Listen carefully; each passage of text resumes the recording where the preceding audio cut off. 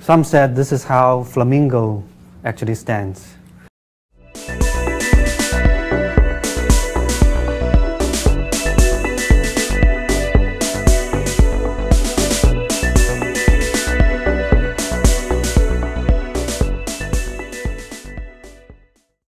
So let's go back to this question. If there are controllable and uncontrollable states, then if the uncontrollable states after the analysis turns out to be stable, then that's still a good message to us, right? Those things that are not controllable will be stable by themselves, then it's a good thing. So let's take a look at this example just to see some structures that we should be looking after.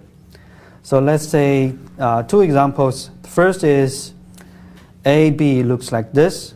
So x1k plus 1 in discrete time is x1k plus uk, and then x2 doesn't depend on the input, neither does it depend on x1 or x2. So it just stays there. So we can see that the input only can control x1. x2 is uncontrollable, right? We can get this conclusion by noticing these guys over here. So x2 is uncontrollable because of these structured zeros over here. Now if we take a look at this one, all right, it's a little bit more complicated. So x1 depends again on x1, the previous x1, and the x2 and u, and then the x2 depends only, because of 1 here, depends only on its previous state. Doesn't depend on input. Looking at the physics here, u can only impact x1, and then u, there's nothing u can do to impact x2. All right? So we can see x2 is also uncontrollable here. x1 is controllable. So x1 is controllable, x2 uncontrollable in both examples. And then again, the uncontrollable state for x2 is because of this 0 here. And then also it's because, so for this case it's easy to see. For this case it's also because x2 doesn't depend on x1, so this 0 also makes an impact. So pay a little attention to this structure and how the zeros matter in terms of deciding the controllability. So we're going to go from these guys to the general case. How can we compute? Like first, how can we decide like how big are these subspaces? What are the dimensions? And then how to separate these subspaces. So let's do some regular assumptions. Let's assume for the general case that we're considering, we're doing an n by n A matrix. So it's a n-dimensional system. So because it's uncontrollable, so let's say the controllability matrix has a rank of n1 that's less than n.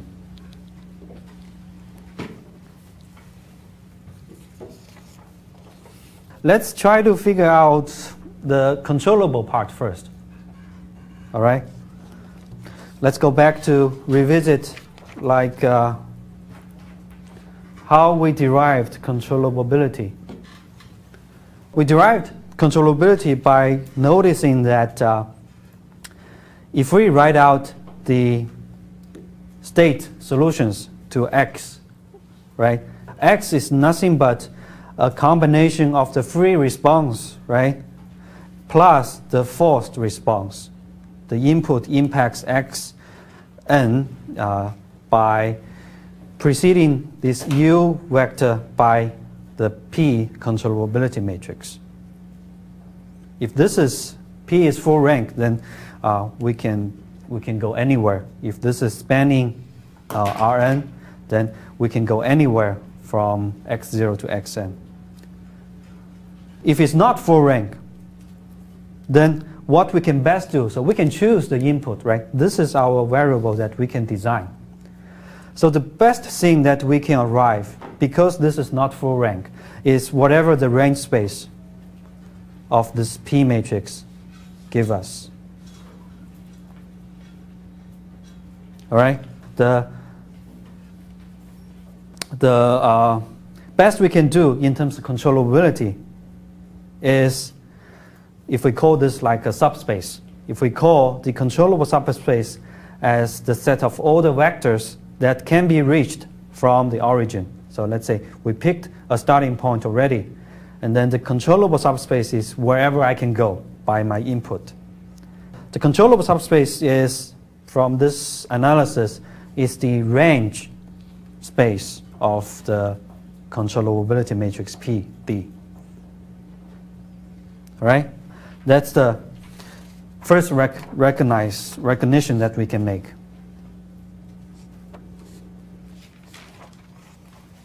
Okay? So let's go to the observable subspace and see what will be the observable states using the same analysis. Let's start with some examples again. Recall, in the controllability example, we use this. This is the A matrix. This is the B matrix in the previous example. So let's take a look at the observable case. My example to you is, let's say x1 k plus 1 equal to x1k plus uk, and then x2 k plus 1 is x1k plus x2k. And I can only see x1 from my output. So obviously x1 is observable, all right? And then x2, we won't be able to figure out where the initial condition is, because you can see here the dynamics. So x2k plus 1 depends, even if we can see some part of it, there's no way we can know where like the past comes from. So this x2k doesn't appear in y at all. This case, the unobservable system comes from, you can see here, right? This 0 is important. It gives us that x2 is not viewable from y, and then this 0 also is important. This 0 gives us the fact that x1 doesn't depend on x2 at all. If you can see x1, right, you won't be able to see anything about x2. In the observability case, these two zeros matters. So in the controllability case, these two zeros matter. All right? Once you recognize that, it's going to be pretty straightforward to go to the general case. So let's take a break and come back to that.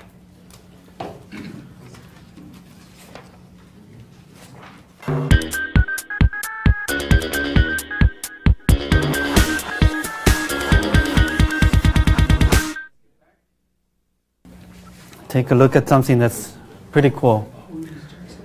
Some said this is how flamingo actually stands, because they have this mechanism running.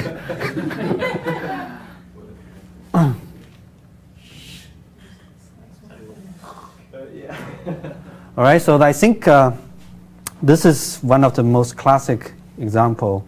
This is not as classic. This is pretty cool. Inverted pendulum is a very classic example to demonstrate control, what control can do, right? So in this case, this is what control can do. And then he does later, right? Control can make the system to be robust to disturbances that look like this, right? So you add a weight somewhere, and then it's going to balance itself, and then if you remove it later, it's going to be able to stay stable. All right? So that's pretty cool. And this is another demo triple pendulum case. So this is pretty standard. And then if you take a look at the impact of controls, so if you don't have control, you let it swing down. This is what happens. We talked about this is a chaotic system, right? So control can actually control chaotic system in the sense that if you have controlled applications acting on the joint, no, not joints. Control is only acting here.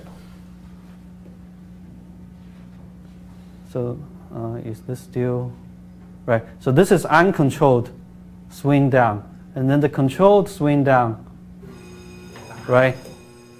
So which is pretty amazing. All right.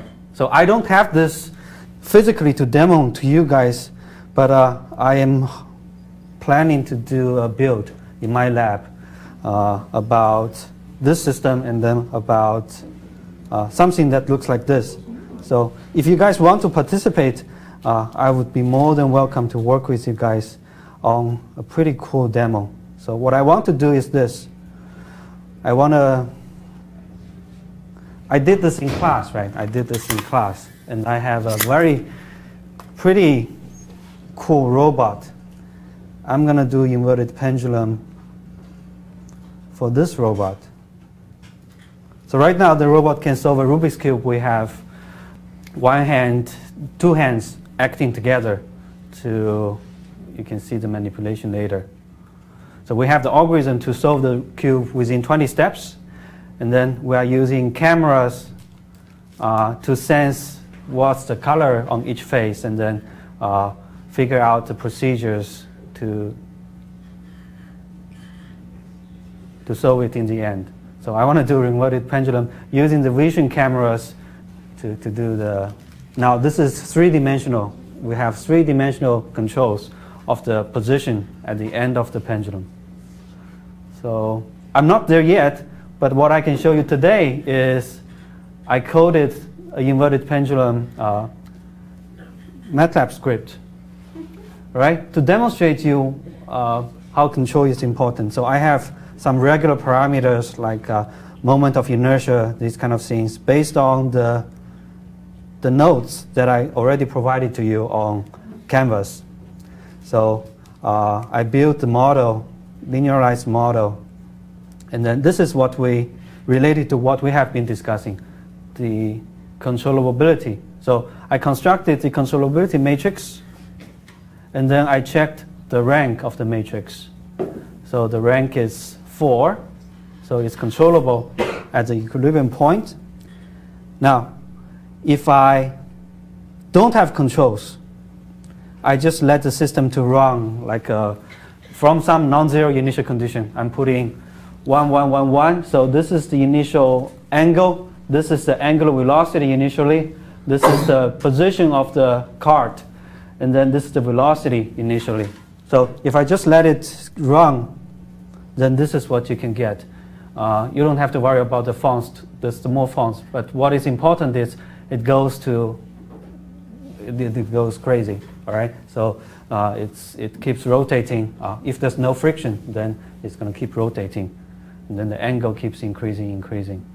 So you see, once we understand the system, just one line of code, I can make the system.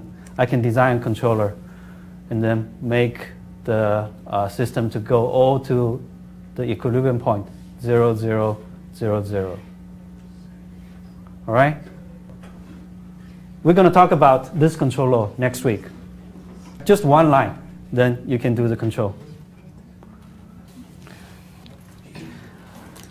Now, let's come back to how we can separate the...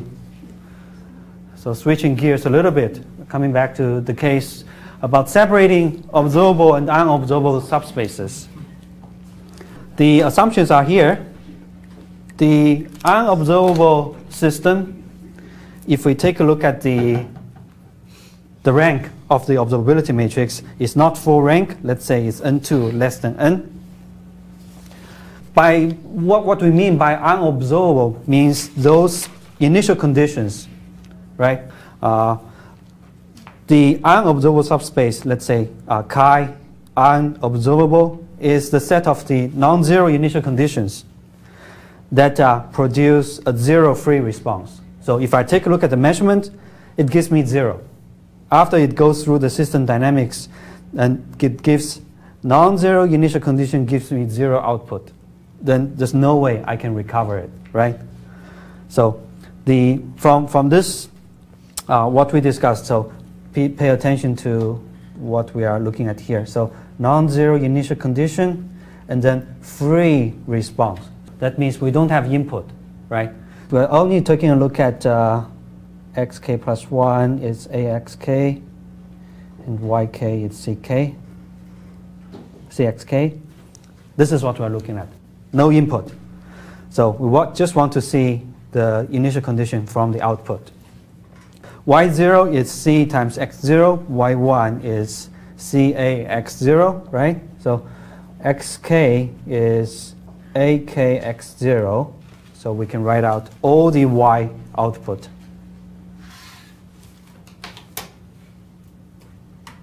Which equals c times ak times x0. All right. So the unobservable subspace, by definition, is the null space of Q, right? Anything, any vector here that lies in the null space of this observability matrix is going to give me 0 output, right? So that's the recognition. What makes the system unobservable is when this loses rank, not full rank, then it's going to have a null space that's non-zero. All right, so those are the concepts. When is a system unobservable and how the unobservability arises. So now let's take a look at how we can separate these spaces. Let's start from the controllable, uncontrollable case. Set up the problem first, similarity transform. So what we want to do, what we want to arrive in the end is we want to be able to see if you give me an uncontrollable system, I can transform the system's dynamics into a special structure where I can immediately see the controllable part and uncontrollable part. All right, that's the goal. So in the demo example, 2x2 case, we showed this. We see that x2 is uncontrollable because of the 0 here, right? x2 doesn't impact by u directly at all. U, although, can change x1 freely, but x1 doesn't impact x2 either, right? So x1 doesn't impact x2, u doesn't impact x2, that's why it's unobservable. Generalizing, you can convince yourself that this is going to produce something that's similar to here. If I have, I separated the states by xc, which denotes the controllable part and the uncontrollable part. If after the similarity transform, the new A matrix looks like this and new B matrix looks like that, then you can see that xc will depend on xck, which is fine, depends on xuck, which is fine, it depends on uk, right? So u can directly impact xc, all right? uk does not impact xuc, so this is 0 here. And then although u can impact xc, you can see this 0 here tells us that xc doesn't impact xuc. Everything that you can control doesn't impact this uncontrollable part. That's the structure that we're going to arrive. Okay? What I want to show you next is what is this matrix M that's going to give me this decoupled structure for uncontrollable system. So if you get the idea, then it's very similar to how we did. We talked about if I want to transform a controllable system into controllable canonical form, how we did that, right? There's an iterative step. the situation is very similar to here. Once we know what we want to achieve, then the procedure is easy. Let me give you the main result first, and then we're going to talk about the details. So the main result is that it turns out there is a way to construct M systematically. So it's constructed by this. We have, remember that the controllability matrix is key. The range space of the controllability matrix gives us what is controllable. If the rank of P is N1, then the procedure let us do this. Pick N1 linearly independent columns from P. This gives us the first part of this matrix, the similarity transform matrix. We want M, right? The core idea of similarity transform is that this matrix must be invertible, must be full rank. We're not there yet. We are just the N1 rank. So pick the remaining columns such that the remaining columns makes this matrix to be full rank. All right? You can pick any linearly independent columns to make this non-singular. Then the result is that do this similarity transform, you get this beautiful separation of controllable part and uncontrollable part. All right? Controllability matrix is key, and the rank, the first part of the M matrix is completely defined from the controllability matrix. Let's talk about how we can, why this makes sense. Why choosing this two parts in this way we will be guaranteed to have the result. So I'm going to start from the B matrix first. B matrix, from similarity transform, this is how it's related. Similarity transform gives us this B tilde matrix is M inverse times B. So let's take a look at, I want to show you that this actually makes sense. Let's take a look at the definition of P matrix. B, A, B, etc. All right? So we talked about the key concept that the range space of P matrix, it actually defines the controllable part of the state. So if you see this, right, P contains B immediately, right? In other words, B, the vector, is in the column space of the P matrix. So B in the column space of the P matrix, right? So I can write it as B is in the range space of P. Now, the column space or the range space is entirely spanned by all the linearly independent vectors, columns of the P matrix. So we define MC, the first part of the M matrix, by picking all those linearly independent columns from P, right? B, therefore, because the construction of MC, B must be in the range space of MC. All right? So once you recognize that, then you can see that this must happen some way. B, because B is in the range space of MC, B must be able to be written in some way that like this. B must be MC times some non-zero vectors, right? I don't need to specify what it is, but it must be able to be expressed by MC times some vector, non-zero. So that's the first piece. Now the second piece is related to how we constructed the second part of the M matrix. We picked the second part by adding columns, right? We want to make M to be invertible. So we added the columns, we added columns here such that these columns are all linearly independent from the columns of MC, right? if this is contain any linearly dependent column of this, M is going to be not invertible. So columns of M, UC, and MC, they are linearly independent. All right?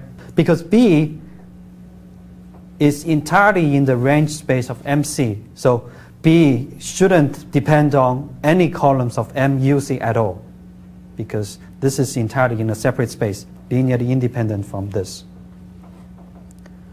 That is telling us that this must be 0. Otherwise, we cannot have a B that satisfies in the range space of MC, and then in the meantime,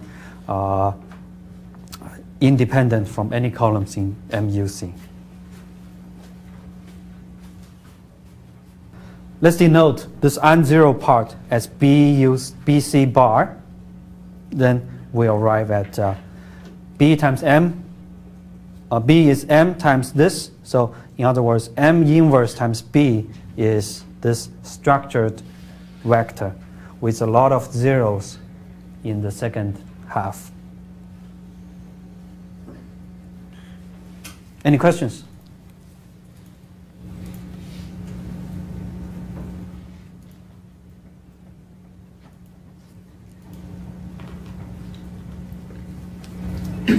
All right. So that gives us like this part. Now we see that the construction of M actually gives us the nice structure of the similarity transform. This is what we want. All right. For the A matrix, actually, we get something that's also very nice. So I'm going to show you that after we define how M looks like, then this similarity transform immediately gives us a 0 at the left bottom.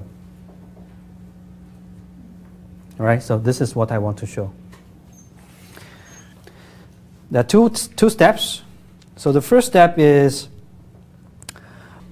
by looking at how MC is constructed. MC is constructed from the P matrix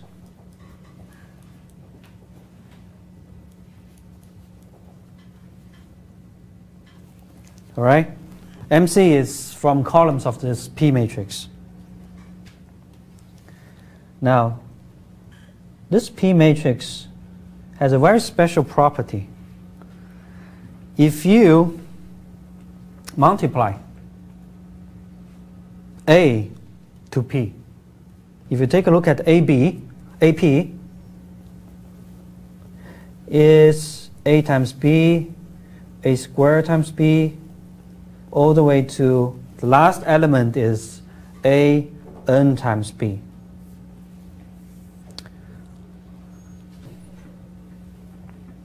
So AB, this is the same AB, this is the same A squared B, and then the seemingly new element is AN times B, right? From Cayley-Hamilton's theorem, right? AN is actually a linear combination of A squared, etc., right? So this element, although it looks new, this is actually nothing but linear combinations of these guys over here. Okay, so this is the concept of A invariant. So it's the concept that if you multiply the matrix by A, so if you do AP, then you can actually see that the columns of the result is actually, it remains in the range space of the matrix. So let me repeat just a little bit more. This time I'll bring in MC. So MC is some columns. MC is a subset of P. It's all the linearly independent columns from P. And if you multiply, if you do A times MC, then it's going to be something like this. It's going to be some columns that will be looking like this. What we shown like this here is that the result, right, all these vectors it actually remains. So all these vectors, because of the Hamilton theorem, these all are in the range space of P. So these are all in the range space of P. So, and then the range space of P actually equals to the range space of MC, right? This is all the essential vectors, all the linearly independent vectors in P. We can see that this concept is this matrix. If you do A times this matrix, the result, all the vectors in this matrix remains in the original space spanned by the vectors. So this is A invariant. We're going to use this immediately from here. The key that I brought up this is when we try to derive this result, we need to compute A times M. Let's take a look. So just write things out again. So this is nothing but AM equals, again, M times this structured matrix here. So let's write out M as two parts. First part is the MC, second part is MUC. All right? The left-hand side is A times MC, A times MUC. By the analysis, we know that this part, A times MC, is A invariant. So it should be in the range space. All the columns of this vector, of this matrix, must be in the range space of MC. All right? So that is the result here. All the vectors must be, if you're talking about the range space, right, is some linear combinations of the columns of MC. That's why this is times this. This gives us the linear combination of the columns. Is 0, it's going to be 0 because these are linearly independent. So by definition, MC is only A invariant. We didn't talk about like the MUC part.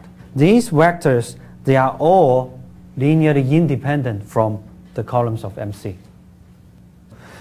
A times MC, because it's in the range space of MC, it shouldn't contain anything that's linearly independent from the columns of these guys here. All right? That's why it must be 0 over here. Okay? For the second part, we don't have that kind of analysis. We don't have that property. Second part is there's no guarantee like we can get a bunch of zeros for these columns over here. Okay, so the structure is the most important thing. The analysis tells you why, which I think is important.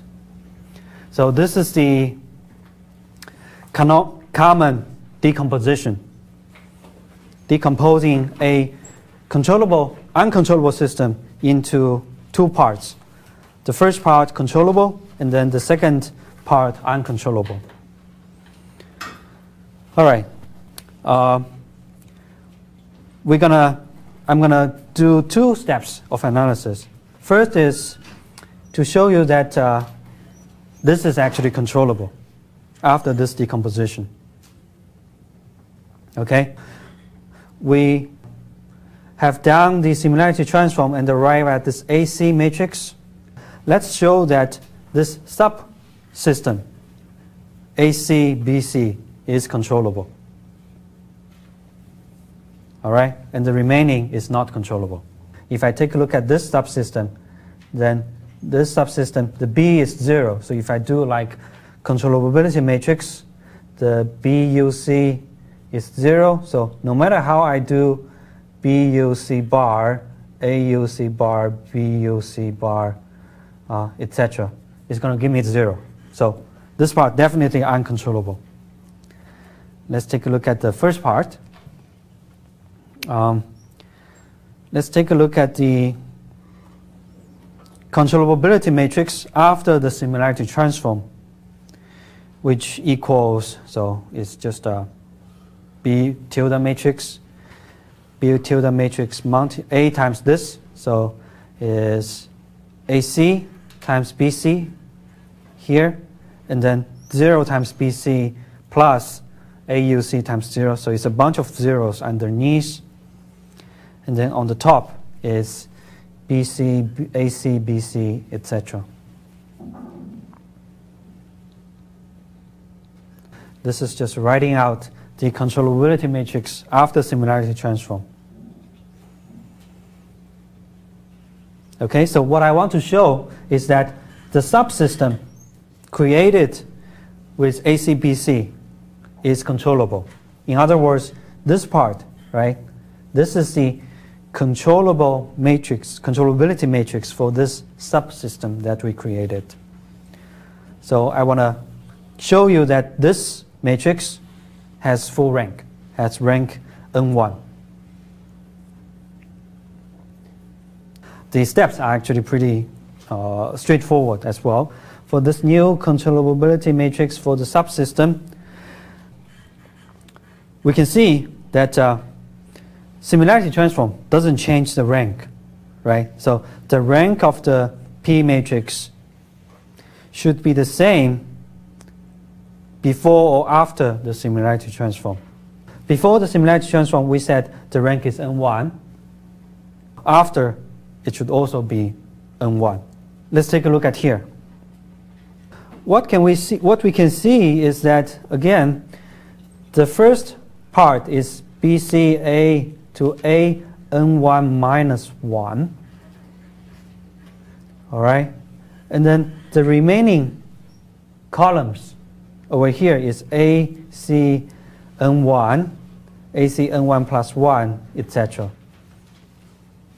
Now, because of, again, the most important theorem for this section, Cayley-Hamilton theorem, this part, AC N1, right? This is actually for all the future, like if you increase this power, right? So these, because of Cayley-Hamilton theorem, these are all linear combinations, linearly dependent with these guys over here, right? So they are all linearly independent with these previous columns.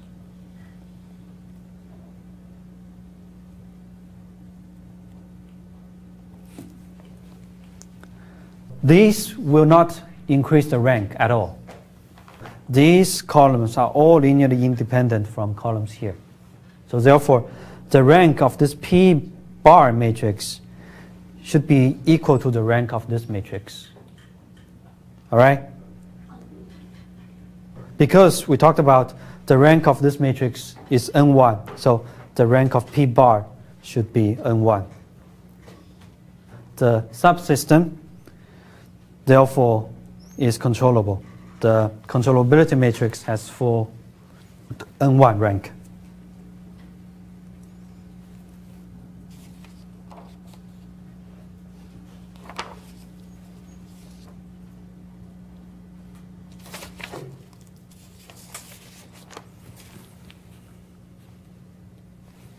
See the time.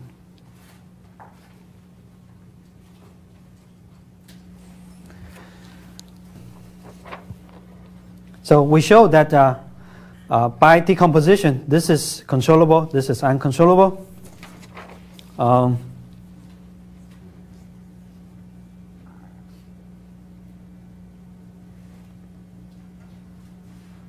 So the other result that comes out of this is that by this decomposition, actually we can reduce the dimension of the transfer function.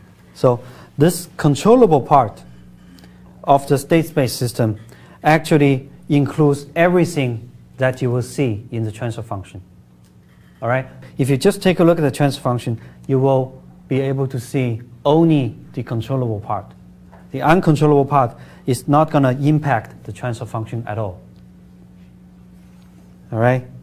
That's the concept. The computation is very straightforward.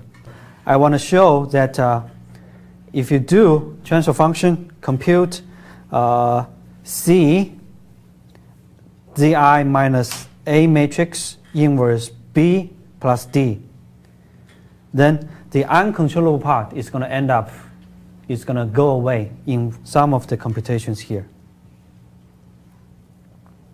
All right? Let's take a look at the computations and then come back to the concept one more time later. Inverse matrix looks like that. It's a upper triangular matrix. So the inverse, we know like the diagonal matrix, the inverse is very easy. It's like that. And then upper triangular matrix, its inverse is also very easy.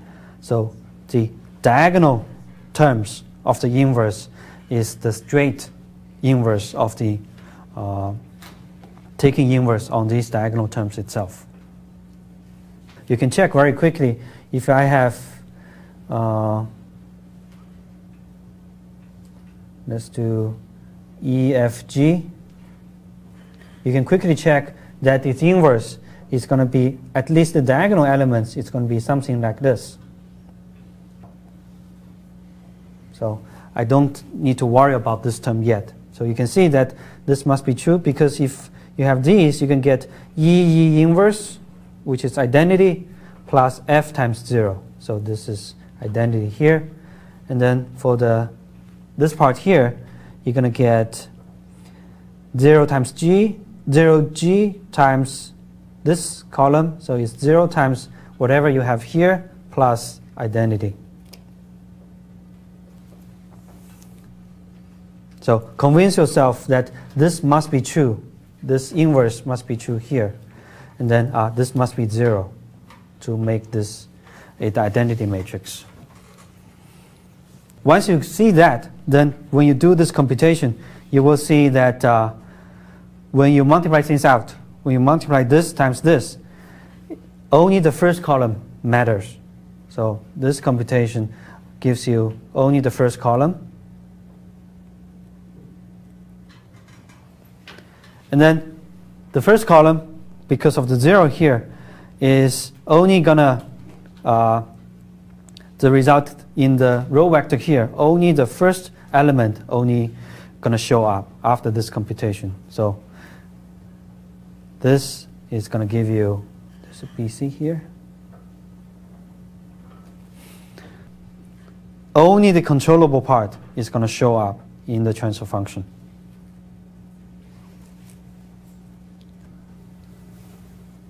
So this tool, this concept is actually pretty powerful. If you think about, if you do control design from just the transfer function, what you can only impact is the controllable part. The uncontrollable part doesn't show up at all in the transfer function. All right. Same thing for observable, unobservable systems. You're going to see something similar very soon. All right. Some quick summaries. The same thing. The construction of M apply exactly the same for continuous time systems. We discussed discrete time systems. For continuous time systems, exactly the same structure, A and B, exactly the same construction for M. So in practice, I will quickly go through one example. In practice, usually, this is symbolic. In practice, usually you should be a little bit careful about the dimensions. In practice, this is a matrix, this is a matrix, so this is also a matrix. So you should be very careful when looking at things such as this. This one, this mechanical system is, if you do the procedure, this is not in a decomposed common decomposition form, right? So you cannot see very quickly what is controllable, what is uncontrollable. After the procedure, this is what you get. So I will make a quick comment of how to read this one. So what should be the uncontrollable part? What should be the controllable part in this case? I remind you the formula here.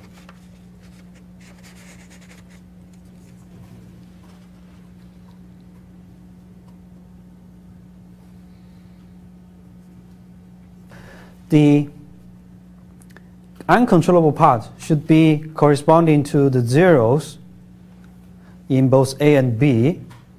Looking at A is this part, and then looking at B, it should be this part.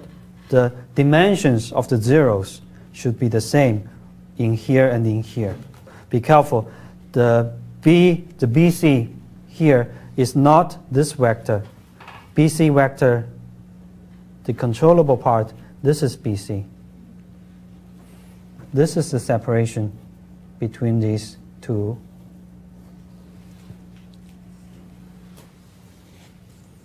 All right? So that's the example.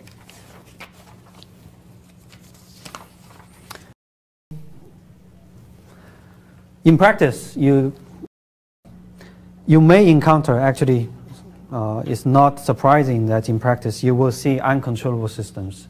So there will be some components that you won't be able to control. All right? It's not the end of the world. The system is, if it's stabilizable, then it's still good. This is saying that if the uncontrollable part, if the uncontrollable modes are stable, if these ones, if the eigenvalues of this uncontrollable A matrix is on the left half plane or in the unit circle in the discrete time case, then the system is still stabilizable called. Okay? That's still a good thing. If the uncontrollable part is unstable, then there's not much we can do. All right?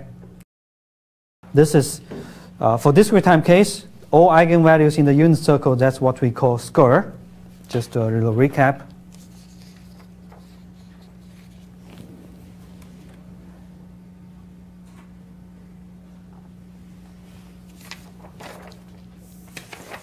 All right, so let's take a look at the observable case. Same thing, same logic. Some similarity transform will be able to transform us from a general case, which is unclear where the unobservable part is, to this structure. I want to spend some time on the structure of this common form. Recall the example at the beginning. This system, we can observe x1 out of y. We cannot observe, so this 0 tells us we cannot observe x2. And because of the fact that x1 doesn't depend on x2, because x1 is x1k plus u,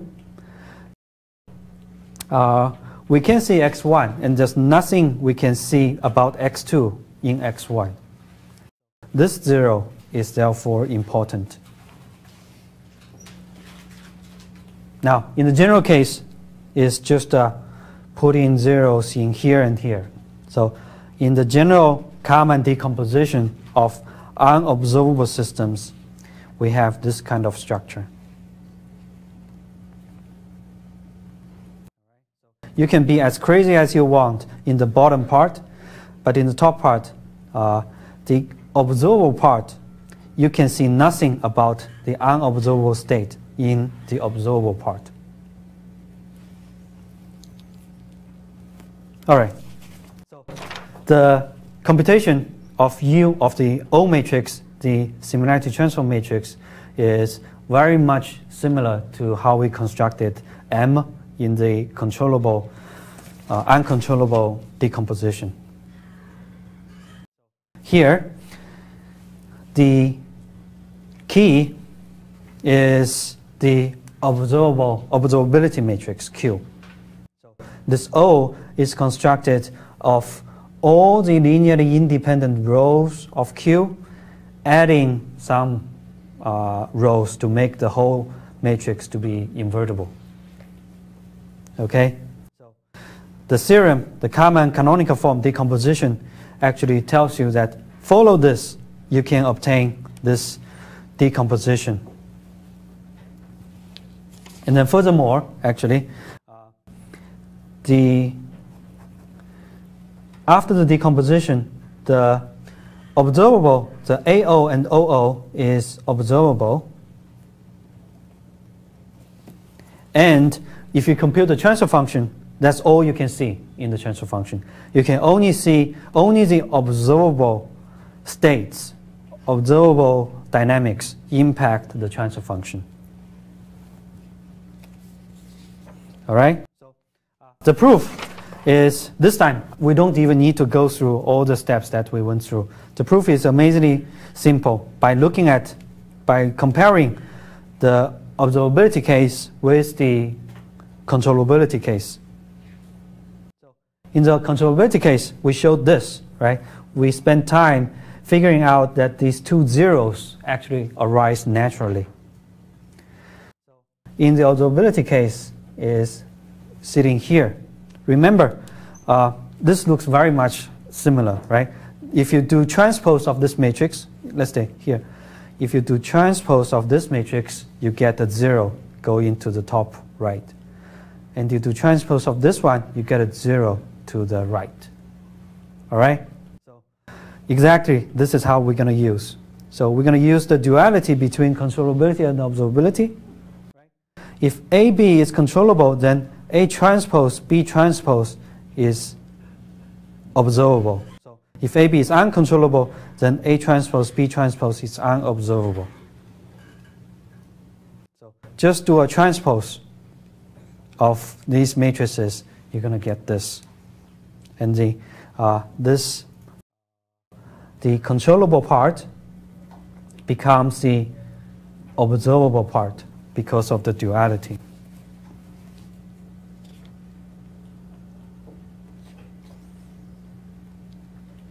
All right. So the structure is important. The concept about the derivation, as long as you get the main concept, I will be pretty happy. So similar to the stabilizability case, right? If the unobservable part is unstable, then that's a bad thing, right? We have something that we don't see, but it's unstable. So if the unobservable modes are stable, then we're still good. We can see the, it's called detectable, okay? The unobservable modes are not harmful, all right? This is again, in the discrete time case, it's square. This AUO is square. All the eigenvalues are inside the unit circle.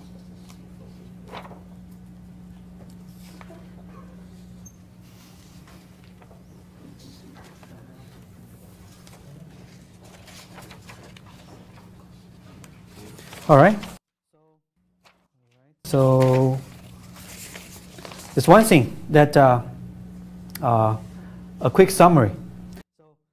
We talked about the fact that only the controllable or the observable state dynamics go into the transfer function.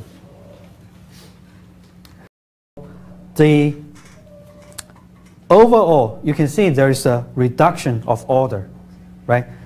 The overall order of the system, the A matrix, is n.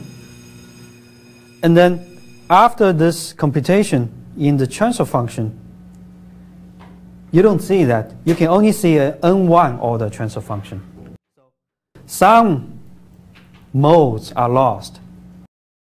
The message that I want you to take home is that when there will be reduction of order, this happens if some poles and zeros are the same. There are cancellations in this division between the numerator and denominator. Then we get reduction from n to n1. All right? So pole zero cancellation exists when we have uncontrollable system. Okay? So same thing for observable case, observability case. When you have uncontrollability or unobservability, that means in the transfer function analysis, some pole zero cancellation will happen. All right, that's for today. See you next week.